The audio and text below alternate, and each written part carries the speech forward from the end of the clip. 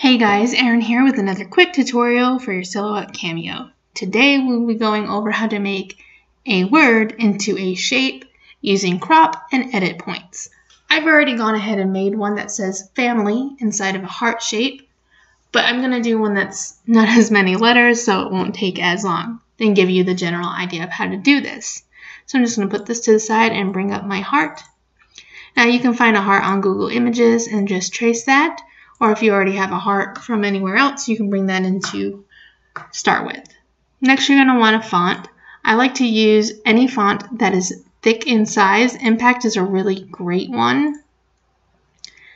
And I'm just going to type out my word in all caps, and we'll do love because that does not have as many letters as family. And you want to just stretch it out so the L and the V are just going over the heart without actually cutting off anything on the top. So about right there is going to look fine. Actually, let me bring it down a little.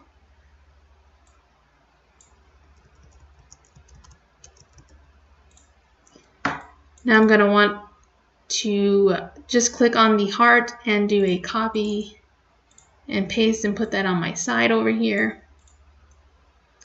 Now I need to ungroup the letters love so that they're all separated. And I want to drag each letter just outside the heart. So I'm going to use the points on the ends in the middle and just pull in a little bit.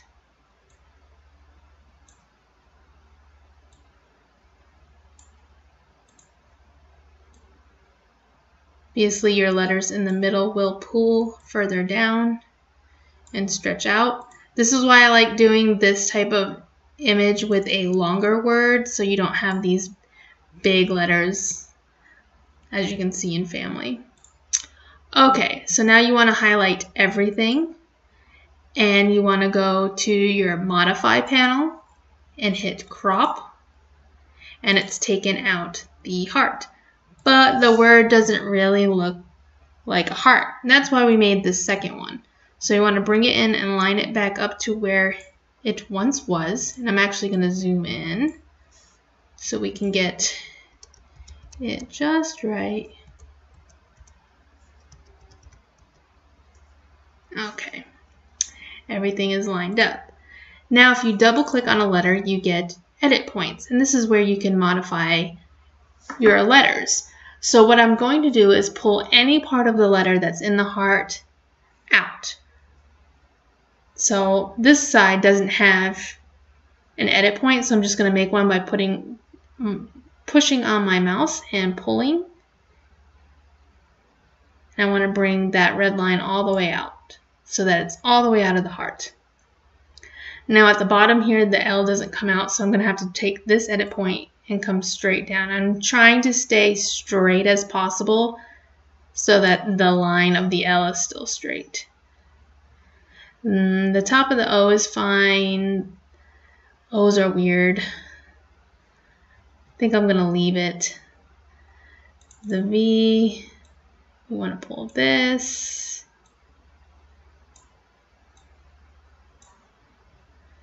And I'm just going to pull the bottom just to make sure. And then on the E, we have to pull this one down.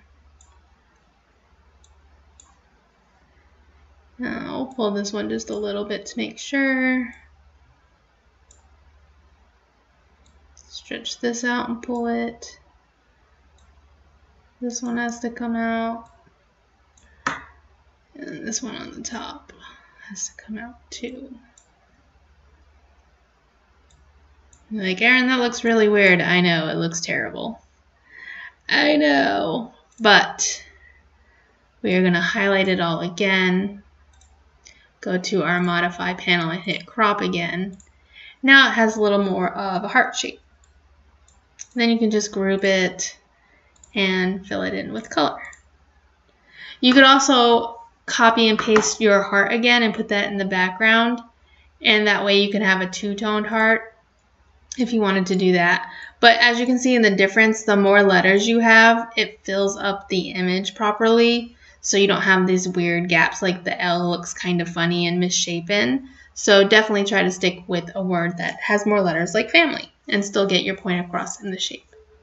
Anyway, that's how you do that. It's pretty easy. If you have any questions, please feel free to leave a comment below. I do try to answer those as quickly as possible. And if you have ideas of other videos I should be doing, leave me a comment about that too. Don't forget to hit like and subscribe. As always, thanks for watching and happy crafting!